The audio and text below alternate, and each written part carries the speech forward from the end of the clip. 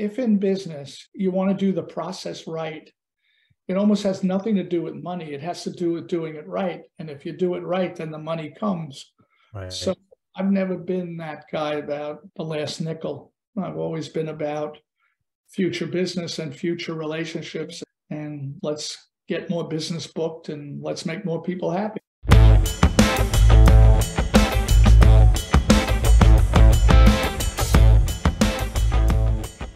Thank you so much for coming on today, John. I've really been looking forward to this conversation. I think it's going to be a great one, especially for the audience listening here. For the one or two people in the audience who don't know who you are, tell us a little bit about yourself and your centers. I wasn't exactly born into it, but I was almost 12. My kids have an advantage because they were born into it, and so am my grandkids. So my dad built the first bowling center in 1960. Do the math, you'll see how old I am. I loved every minute of going to work with my dad. We always say he invented take your kid to work, take your son to work day. Right. I was putting red quarters in the pinball machine way back when, and then we'd take them out and use them again. But I loved every minute of especially the activity. There was a Broadway show that had a song, "This Joint is Jumping," and I still hum it on a crazy busy day. And when I lose that enthusiasm for it, I know it's time to hang my hat up. Sure. A guy that's been doing this since 1971. We've had a dozen bowling centers. We currently run 5 in 2 states. It's less stressful for me now because I've learned to empower other people, started with my kids and their team. And when you could trust the judgment that you have in selecting those who can represent you well, you could sleep at night. And that's really where I'm at right at the moment. Yeah, that's incredible. Yeah, to be able to be not worried about it 24/7 with 5 different centers is a testament to your team. I worry about it, but I know that the first line will usually do the right thing. That comes from lots of time, lots of examples, lots of, hey, I'm glad you handled the problem. Next time, do it this way. We'll always back the decision for the most part, unless it's a really dumb one, but we're past that. Right. And then you use each as a teaching moment. Simple as that. Yeah. Why don't we hop into that a little bit? Because I think that's a really pressing issue for the industry today is passing the torch to the next generation. There's a big boom of proprietors that started in the 60s. And now a lot of them are getting that age where the kids are starting to take over. Do you have any advice or thoughts on the best way to go about that? I think some years in the past have been waves of people leaving. I want to talk about our core values because that has something to do with passing it on. We're very simple. Keep it clean, keep it friendly, keep it professional. And if you subscribe to those and they're simple, it's a simple message, but it's very profound if it's executed right. So what does that mean? Got to keep the bathrooms clean. First thing, got to be professional. Got to be friendly, got to be consistent. It depends on who our customers are, right? You want consistent food for the recreational people. You want consistent lanes for the league people. So unfortunate, my son really runs most of it. He subscribes to those values. He passes them on to the others. My daughter is involved to a lesser degree, same value system. My granddaughter's a great party hostess. It's measured by how much money she makes. I should be the party hostess. She should run the show. But, she keeps it friendly. She makes sure the orders are there and it trickles down. Mm-hmm. And I marvel now, this is 4 generations from my father, right? And this kid is sitting at the table and saying, I didn't like how to handle the situation. That might have been her boss. Yeah. And it's okay. My father taught her well, though she never met him. Right. It's in the blood. Yes. So then I guess. So once you have the core values done, you could pass it on. I mean, you can't have this conversation without talking about the zillion-pound gorilla in the room. And some people have opted to move on by selling to Bolero. Not what I want to do. I'm happy my kids are involved. Probably if I was a 75-year-old without kids involved, selling it to a young guy like you or to a big group like that would be an option. Right. Not anything I want to do.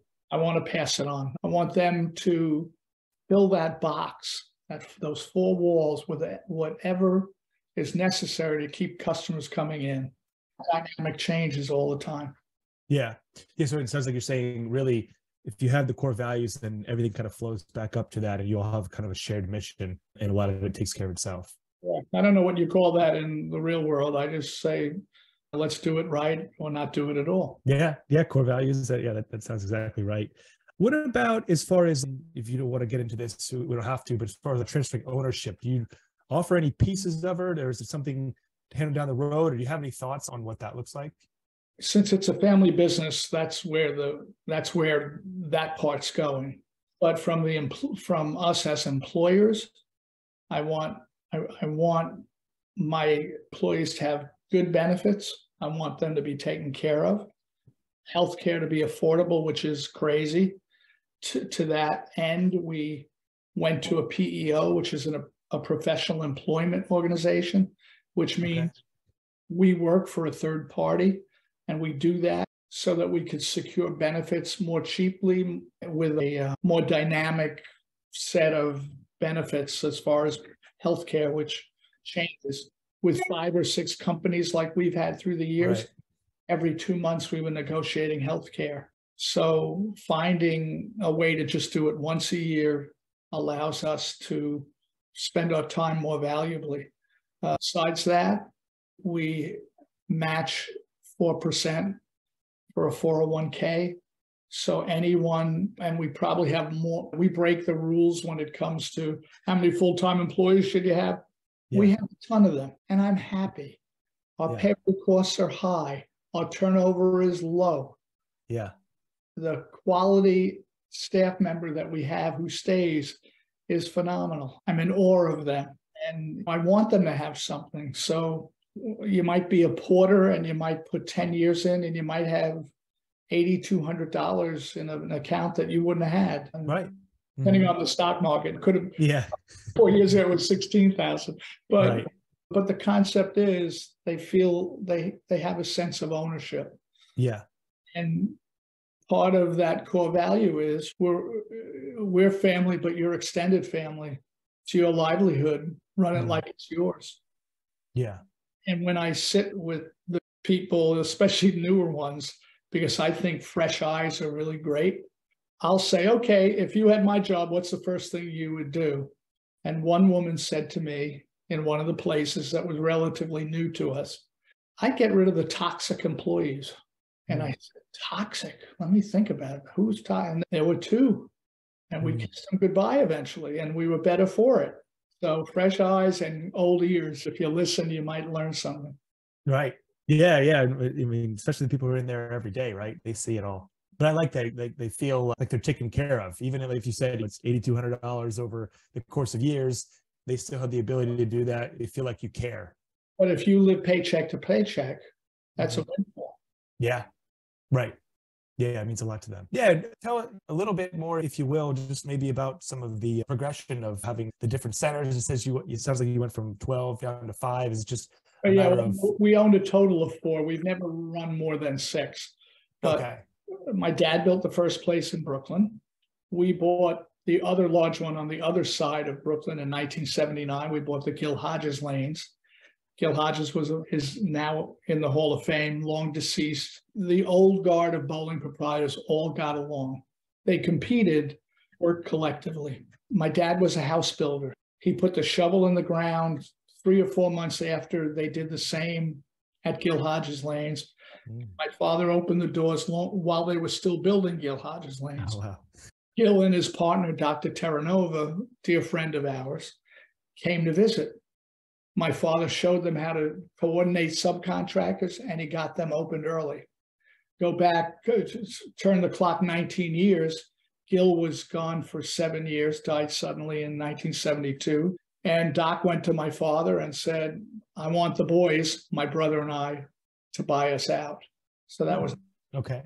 It was really, we never really looked, but because we were the younger ones and my dad's contemporaries were getting tired, we were the natural people. We made some bad deals along the way, and we learned from them. And I love real estate. I love marketing. And if you market the community right, you do well. After COVID, We had a really bad situation at one of our bowling centers on Long Island, and we made the decision to sell it and sell it for real estate. And it was tough. Yeah. And we've done that a few times. But if we can't get people to bowl, if the neighborhood is dry, and that in the urban communities, it's like people left Brooklyn to go to Staten Island, then they went to New Jersey. So they're going to make the trip back. So when it's over, and COVID just did our Farmingdale lanes in, and we just didn't see a way other than, I didn't want to cut it in half. We had a proposal to build out a fancy family entertainment complex, which would have meant a deeper investment. And in those times, we weren't sure if that would work. So we told that, and 2022 was a great year for everybody, especially us. So that's the journey. You should always buy things for the right reason. You should always be able to take a risk, but you want to mitigate that risk with demographic things that you would do and just see what the whole community is all about. And for the most part, we've hit it right. Yeah, absolutely. So do you have any tips or thoughts on finding a deal or structuring a deal potentially, since you've done a bunch? Hard to do with that big gorilla out there, like a vacuum cleaner. Yeah, they find them. I've often used the brokerage firm Sandy Hansel and Associates. Okay, yeah. I don't know who else is out there. There's another broker out there. And not everyone wants to sell to the larger company. They want to keep the way they operate business the same. That we're very traditional with a flair for the contemporary. We're building our second arcade. We anticipate building other arcades. We have 2 food and beverage managers to bring that up. We do more and more catering than we ever have done before. So we see where it's going, and I'm not quite ready to abandon those nice people who bowl every week. 36. Yeah. Why would you? Okay. That's sort of that's where my comfort level is. Yeah. So you typically go for the slightly larger center as far as historically what your targets were for acquisition, and you're competing against the big guy. Through the years, 68, a 64. Oh, wow. 56, and a whole bunch of 48s. Yeah. Okay. Yeah. So you go 48, 2 40s, a 34, and a 32. Okay. And the 34 lane one is the one in Rockville Center, Long Island. It's where it's the closest to our home, so that's home base. And it's easy to fill. And I always say to everyone, but at Gil Hodges Lanes, we have the other side to fill, and the other 30 floor. What are we doing? So on the waiting list, you need another 34 lanes. Right. That's huge. That's big.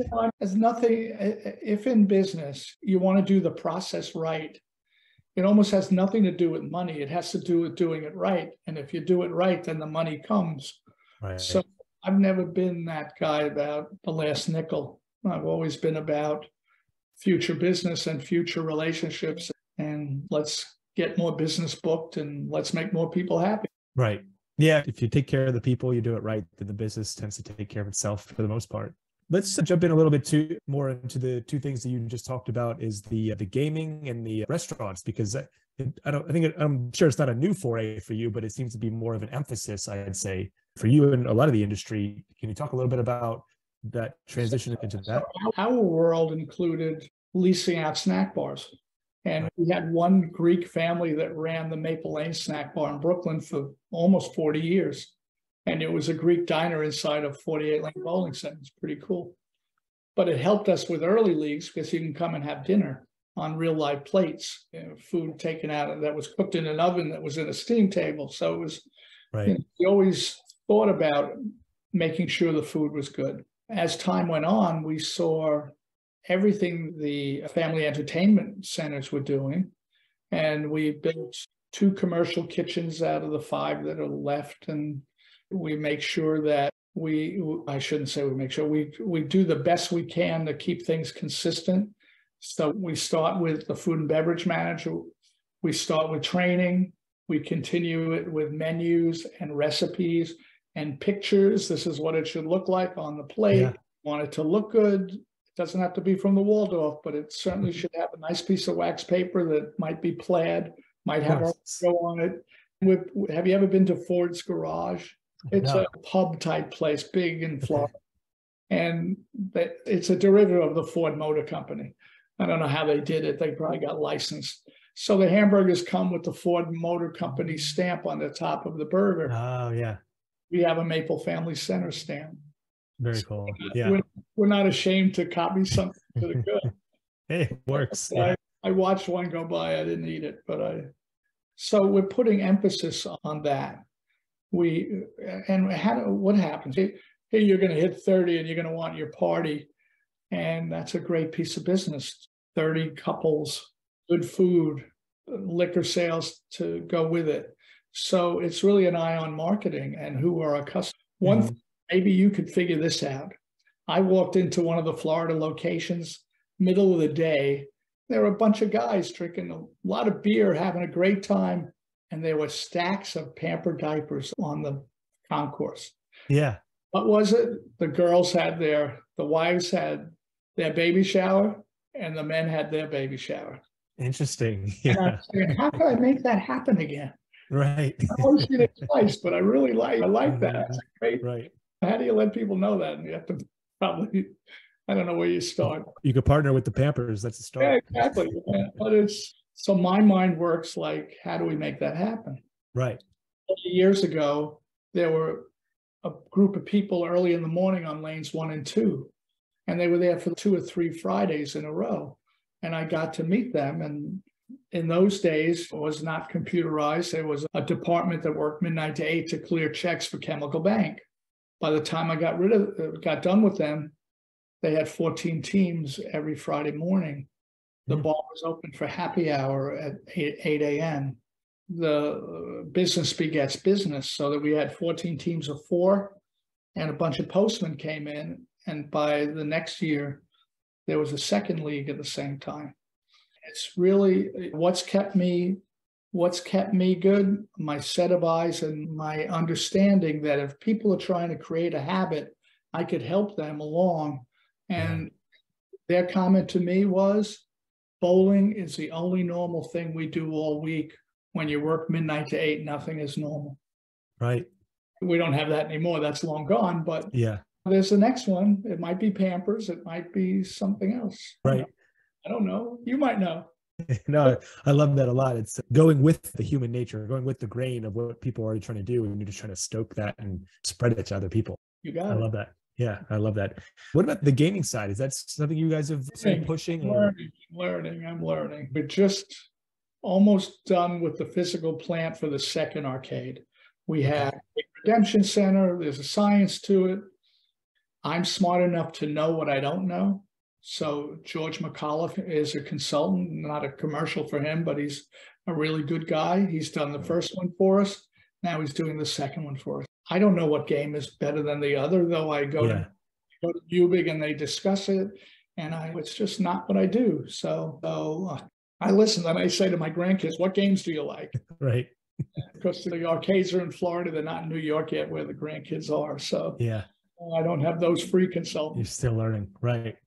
Yeah. I mean, I talked to guys like Mike Logan or Brian Smith, and they're all about the games. They've been preaching that for a long time. They do a great job, and I'm just not there yet. Mm-hmm.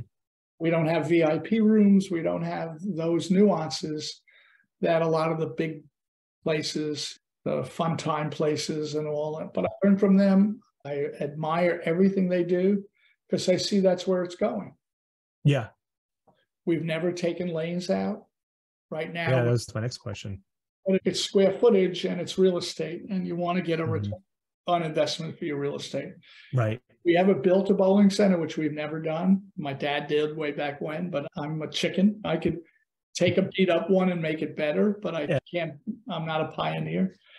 We would never build a 40-lane bowling center. You'd build a 20-lane bowling, 16-lane bowling center, big bar, big arcade, all the other amenities. If I can get my wife to say we could do the gun thing with not only the escape room, whatever the other thing's called, we would do it, but we're not there. We're not for that.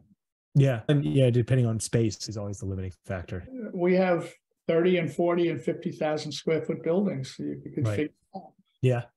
Yeah. It seems like the arcade. So we have a Facebook group, and we polled some of the people in the group of what their most profitable on a per square foot basis product line is. And a lot of people said the arcade. So we have a very traditional bowling center in Clearwater.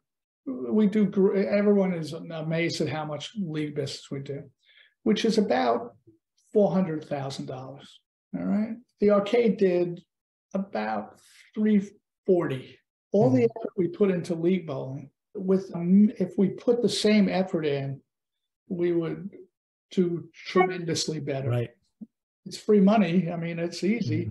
Right. But if we challenge ourselves to make it harder and do more promotions for it, and we do some discounted hours, and we give people the cards, and we juice it up a little bit, better at it. And then traditionals at places, open play is 2.5 times more than that when it comes to revenue. So all in all, and this is all about 22 being very good, it's all good. You don't want to give up any of it. You want to grow it all. Yeah. It's in conflict. Weekends will be in conflict. We were at loggerheads with a Friday night league that was bleeding into our cosmic time. And we ultimately convinced them to go to 3s from 4s, start a little earlier, get out earlier. Their league grew. I don't care how big it is early. Yeah. Right. So we took some heat. And, and a good leader is comfortable with himself when he makes a tough decision, and you got to take I got to take the heat. I know how to do it. Yeah. Yeah. I'm sure you've had a lot of practice over the years with some league bowlers. My first week there, we lost someone's bowling ball in 1971. We had lockers in the basement, and we moved them up, and we lost some guy's bowling ball. He was a tough union guy, cigar, bald head. He chewed me out. And he was with the second Chemical Bank League that bowled with us at 6 p.m. And as a result of us screwing up, he and I became great friends. And what did he do? He ran the motor pool for Chemical Bank with all the armored cars.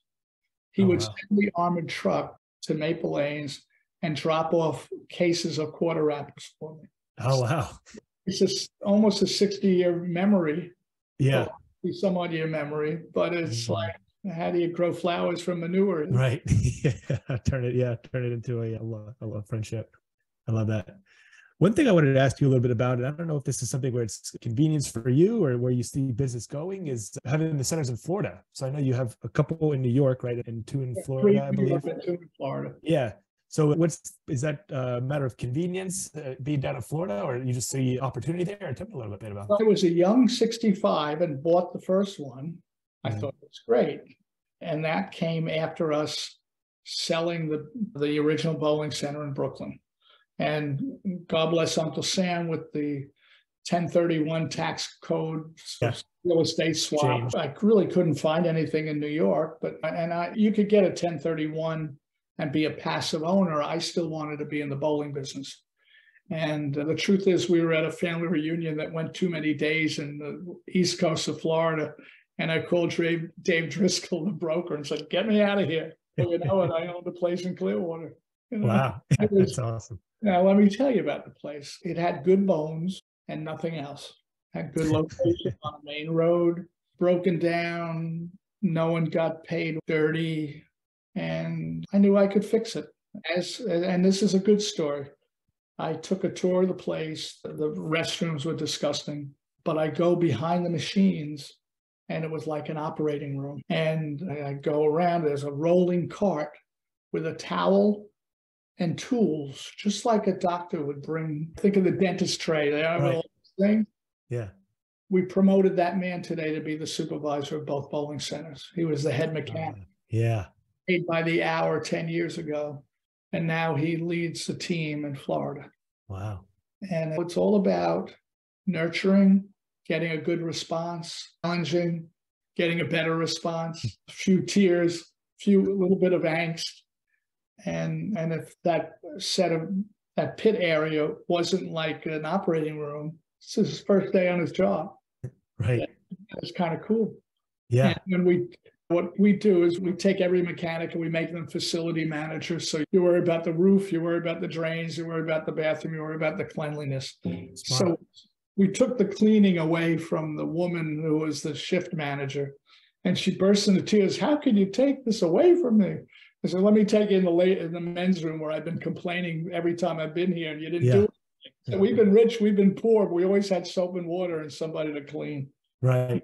I like that. So then, could you expand a little bit on some of the things for finding talent? Because I think it's tough to find talent these days, but if you can find it within or promote or nurture someone, that's a huge asset. Loyalty first, loyalty and all the other stuff. Someone said we have to honor someone who's honest. And I'm saying to myself, my father would say to me, aren't you supposed to be honest? Was that like something special? Right. So you want to have someone who has good values in themselves, right? And then you want to take them up and help them along.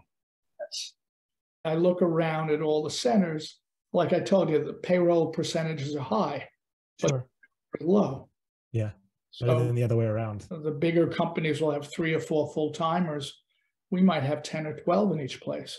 And that way, when you come to bowl every Monday, the same faces are there. And that's important to me. And so if people get value, they don't care about price. You probably could price yourself out, but we never do that. But we always try to give value. So we try to be always clean. We try to be always consistent. And it's funny, you raise the standards. Last week, the air conditioning went out twice in one place in Florida. And here we are, professing all this, and the damn thing broke. I don't know how it broke. Yeah. So you try to always keep the standard up. And every once in a while, you can't do it. Right. And fall on your sword. You just so find people who care. I think you could always teach skills if they have an aptitude for it, depending on the job. I couldn't be a mechanic. That wouldn't be what I could do. But I could sweep and I could lead by example, which is what I was always taught. So I will bend down slowly and pick up that straw wrapper and look the kid in the eye and say to him, this is the enemy. This guy's crazy. Some of them get it, some of them don't. But that's sort of my job lately. Right. Instilling the values. Yeah. And we're just very fortunate. The bowling center in Rockville Center was in the town my wife and I raised our kids in. It was traditionally a non-member center. There were 2 guys that ran it. They didn't get along well with each other. My dad, who passed away in 1982, was with me when we tried to buy it in the late 70s. And all of a sudden, we owned it in 2009. And I was coaching my sons and daughters' bowling league there in their 40s. So how long could that be? 30 some odd years ago. I had to bring 2 cases of light balls because the bowling center wouldn't provide them. And we scribed it for the youth league that had it. And I befriended the mechanic who I honestly tried to steal. The joke is, we have 2 jokes. I had to buy the place to get him, and that he's 4 days younger than me. He could retire 4 days after I do. This September, he starts his 50th year in that bowling center. Really? And wow. I mean, now I can't get an email. I could get all 34 of those A2s. They're like all his girlfriends. Yeah, clockwork. He knows who they're in and everything. Wow. So it's about, from my point of view, it's always about people on both sides of the counter. It's always about people. And if you connect with them for a short period of time or a long period of time, we're big on touching the tables, which is a restaurant thing. Right. So you're here on I don't care what night, if you're an avid league bowler or if you're there on a cheap special with your girlfriend, I want somebody to go over and make sure you're having a good time, make sure everything's okay. If either one of them keeps putting the ball in the gutter, I will say to them, can I give you a pointer? Say, sure. Or I'll say, want to knock more pins down? Because I don't care what kind of bowler you are. You're a once-a-year bowler with your buddies. You want to beat those guys. Of course. So I'll tell them about your foot is the sight of the rifle. So if your foot is straight at the foul line, the ball is more likely to go in the middle. But if you go this way, it goes that way. And so then they get 6 instead of 2, and I'm a hero. Right. Yeah. They're asking you to come back. You don't get that in the Wharton School. Right. Right. You apply it. Yeah. I can't begin to tell you how many walls are built between the counter, the control counter, and the bowling lanes. And people feel that they have to be locked in at the desk and they can't. Right. That's one of my things. You can leave the desk for 2 minutes, put someone else. Get them out on the concourse. They'll make sure that they'll tell you what they want to buy. I was a Mutual of Omaha salesman in my first job. And I bought many things, right? Customer will tell you what he wants to buy and when he wants to buy it. Right. There's also an expression we use that the first one to speak loses. So would you like to join a league Tuesday, or would Thursday be better, or whatever you want to do? Right. So just, equipping your people to be out there and promoting the center all the time, reselling, so to speak. Enforcing the brand. That's all you're doing. Right. Yeah. Like you said, it's all about people, and they're the ones out there who have that ability for your center. And we have some with profound skills, but some of them aren't people skills. We try to put them where they belong. Yeah. Do you do any kind of training or anything special for that, or just through teaching by example? We rely on BPA for all the stuff they do. And I've lived through the growth of BPA from being a good old boys club. As I was coming up, the president of BPA, I was either sergeant at arms or like the lowest guy down. I want you to find someone who could talk about marketing. So I go and find somebody in Connecticut. He was a sports marketer. And I go to the executive director, who was this grand old guy, and I go, Chief, I have a guy. He'll speak for 45 minutes. It's $1,000. This is like 1979 or whatever. Does that include his airfare? And that's where it was. Right. All the online stuff. It makes me I'm so proud of BPA. Yeah. For many reasons. I don't think it's been an easy road for me. I could quarrel with any one of them about anything, but we still got to dinner.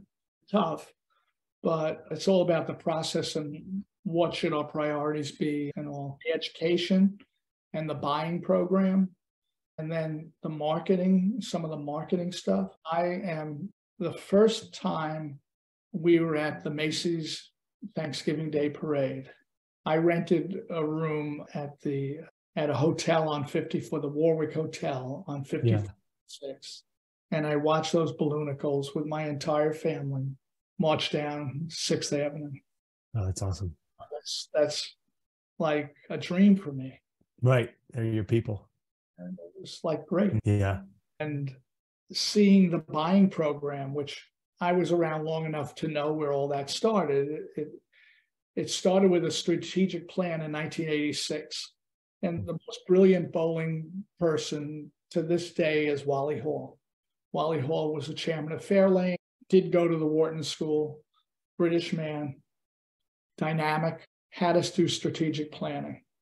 And the strategic plan of 1986 called for a buying program, called for a merged men and women's association, called for a soft drink program, called for a lot of things that were just pie in the sky. If you ruled the world, what would you want? And many of them came true. And what's going on today is the result of planning. Right. So I had lunch with Kevin Krause. We're nearby in Florida. And I said to him, go find that strategic plan and do it again, because we don't know what the future will be like. And just look ahead and put it on the wall and throw darts at it. Because the only constant is change. It's the only thing that, the only thing, Right. And if you're never stop. able to manage change, embrace change, and implement some of it, I think you succeed. Yeah, absolutely. Because like you said, that's the only thing you can really count on, is that it won't be the same. Speaking of which, just a great segue. Thank you for the segue into last question is. We rehearse this, right? Exactly, right. That was perfect, because that's my last question for you is, where do you see things changing now? Where do you see things going in the next, call it 12 months or so, maybe 18? I think change takes longer than that. It's much more cyclical. I think in the long run, there'll be more things going on in a bowling center, and we have escape rooms and all the other stuff. And we have this great big piece of property in Lakeland, Florida, where the bowling center is. And we said, should we put a miniature golf course out there? And then someone else said, should we put car wash? Should we put volleyball. What should we haven't done anything, but we know that we should have other avenues of revenue. And what I thought of thinking, living through COVID, I felt that there would be a great boom of philosophical changes. People would come up with creative things as a result of that. Though I can't cite it, some of the bigger companies that are in music, Stars and Strikes and all those big guys, they're doing a great job of bringing in people, letting them enjoy bowling, different than my Monday night 5-man league. Yeah, right. But enjoying it nonetheless. What do I see? I see recreational bowling. If it continues, it'll be a boom. It'll be people going 4 times a year with a higher ticket price and not worried there's a $2 or $9. But I see those changes happening. I also see the guys who can't change going away. So globally, and this is not a 12-month thing, the survival of the fittest, and those who keep it clean, keep it friendly, keep it professional will succeed, and they'll keep doing well. And there are many who do, including the big guys. You can't escape from saying, my God, one thing in our strategic plan that we did talk about in the 80s was owning the television rights. And look who has the television rights, right? That's a pretty powerful tool. And my hat's off to Tom Shannon for his wisdom and all those things. Yeah. But I'm good at what I do, and I'm different. I offer a different kind of business model, if you call it that. I'm not going to give up on league bowling. I'm not going to give up on the sport. You may or may not know that a year and a half ago, we hired Amuleto Monticelli, who's a 20-time PBA winner, my employee, and he runs our Department of Skill Improvement. Very cool. Yeah. So I applied about that. Right? 401k, health benefits to this wonderful, nice, great guy who I've known since the day he started. In those days, kissed me on both cheeks. Now I say it's in the handbook, you can't kiss me. But it's all about, if you take our traditional sense, right? If people improve their skill, they'll buy more games. So skill improvement equates to more paid games. Yes. There's some self-interest, but one, I love having him under our roof. And there is some cost to it, but I have people who are thanking me for it. We bring them to New York twice a year. Every hour session is booked. Yeah. He's charming, first of all. He has this nice accent. You got to listen a little harder, but he's very good at making you throw that ball better the next shot than you did the last shot. Yeah. So I'm all over the place, right? I care about the future. I care about all this, but I also care about the sport. Right. Because that's who brought us here. Doesn't mean that I'm not going to do 2.5 times open play, 3 times open play. Doesn't mean I'm not going to modify my Friday and Saturday night level of business. I don't know too many parties that'll go on Wednesday at 5:30. Right. There'll be some, but our demographics don't allow that. Maybe if I was still in Brooklyn, I could get that done, but right. Yeah. Yeah. No, it's a balancing act. And I think when you can get both sides to realize that, then that's when you really have that harmony. That's sort of where we are. We're like, think of that song, Both Sides Now, right? And we enjoy parts of the catering side, parts of the recreational side, and the skill side. Yeah. So last question I had about that skill side, is that something where they have to book an appointment with him, or is that provided for them to try to increase their skill, or how does that work? Funny, we just had this idea and we let it take a life of its own. It's now become 4 or 5 or 6 lessons a day. We do some group things. We have him involved in the youth programs in Florida. We see it, if we could create league programs that use him, tournaments that could use him. I'd beat Amuleto. You know what Amuleto means? Means Hamlet on the lanes. He's a charming, good guy. And so here we are. We're pushing that. But how else could we use him? We do some group lessons, and he's taking over our pro shops as we speak. So there'll be a whole Amuleto Maple Family Center relationship as time goes on. Yeah. Very cool. I like that as a concept. A salute to the sport. Yeah, that's a perfect. Those guys with those boxes of Pampers, one of them wanted to beat the other. Took that out with Amaletto, he would have ripped them. Right. Exactly. They would have been going down to meet with them to get a few pins extra. I love that. I know we're coming up to the top of the hour. I want to be respectful of your time. And I know you came on here under one stipulation that you could share a cause that's near and dear to your heart. So let's dive into that a little bit. So the Bowlers to Veterans Link is more than 80 years old. And let's think about our core values, right? We spent some time on that. I know that giving is good business. I know that when a company subscribes to a higher set of values than just profit comes, and yes. BBL fits in our company like a hand in a glove. Have you watched the commercials for Mike's, the Hero, I think it's Mike's, where they give away a day's worth of profit to charities? Have you, there's a fast food company, and I should have done a little research before I went on. I didn't think we'd talk about it. But I was so impressed that this man with 2,000 stores is giving away money that goes into local communities, food banks or Touches thing. He does that for us. And I've always, since I'm like, the two people that don't know me should know that I've spent 55 years involved in everything. Because when I came aboard, there was no education at BPAA. You had to learn from others, is what BPA offered me. And then I got involved with YABA, the youth thing, which was with all the other organizations. And then I learned about BVL. And I knew that there was a woman named Helen Duval who taught bowling to veterans.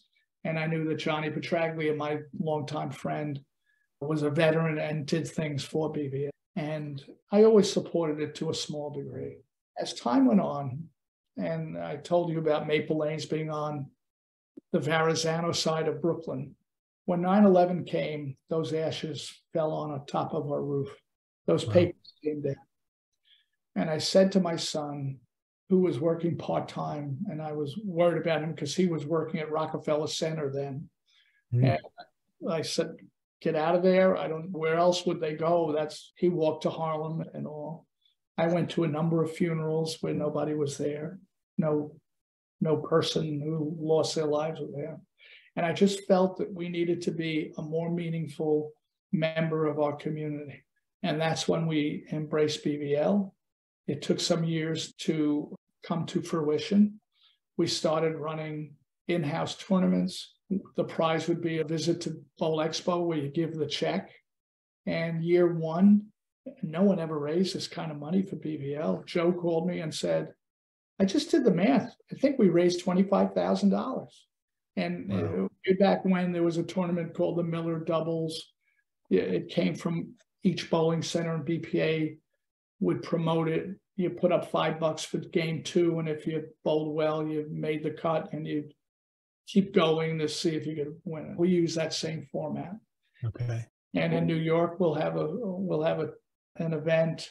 And in Florida, we'll have an event. And then we tie in the PBA 50 event that's in our bowling centers this year in August. And it's to benefit BVL. Last year, we gave $70-some-odd thousand to BVL. Wow. Of the $1,250,000 that's raised, because we keep beating the drum, all of us. I get some credit for it, but I'm just the band leader as the chairman of it. But, you go to the Veterans Day ceremonies in Washington, D.C., and the Red Cross is there, and this organization and that organization, and Korean War veterans and American War veterans, and Bowlers to Veterans Link. There's no other that does what we do to the degree that we've done, right? For the amount of time that we've done. And one visit, I was invited to the White House, and in the White House, I met a man who happened to be the secretary of the VA.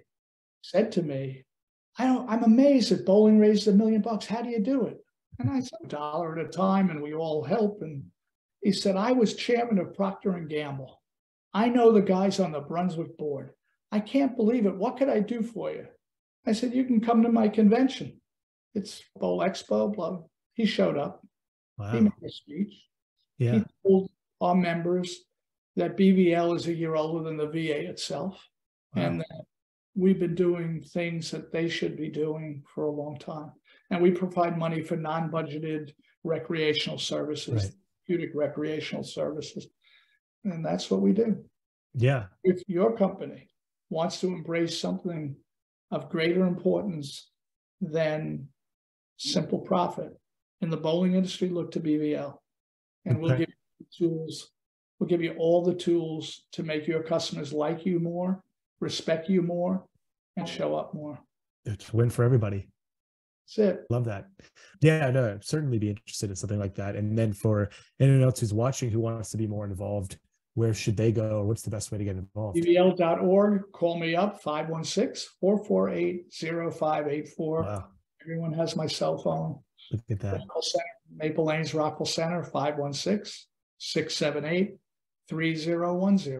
Or BVL.org. Ask for Mary. I mean, we're all here. We have a nice board of all sorts of people from all the industry, represents the entire industry. And we just want to raise $1 more than last year. Yeah, I'm sure you will. I mean, just hearing some of the things you guys are doing, there's no doubt in my mind you will. We did two cool things. We funded 50 state veterans homes and fitted them with virtual reality systems, which are goggles and a way to deliver therapy, especially to older people that gets results. You know? So if the therapist says, grab this bar, and the older person can't do it, but you have the goggles in and say, would you get those butterflies? And there they are doing the therapy, or taking off on an aircraft carrier that they did 60 years ago to get some peace. And the second thing we did was through the vet centers, which are local walk-in clinics. We did many things with them, but we hosted a buffalo run between two states that veterans on horses did. Okay. Our goal is to brighten veterans' lives. And we do that because we're free, because they paid a price. Absolutely. You're doing what you're doing because they paid that price. So am I. Yeah. And my job is to get everyone to step up a little bit. Give a little bit back. That's it. I love that. I love that. Awesome. Yeah, I really appreciate that, John. And for anyone listening, absolutely. Continued success. Yeah, likewise. Yeah, I really appreciate that. It means a lot coming from a guy like yourself. Yeah, it might have kept me fresh. Right. Yeah, absolutely. This has been awesome. I really appreciate you taking the time. I know you're a busy guy, and I'm sure we could go on for another hour easily. Call me anytime. Yeah, but thank you again, John, and looking forward to this. Thank you. Thank you.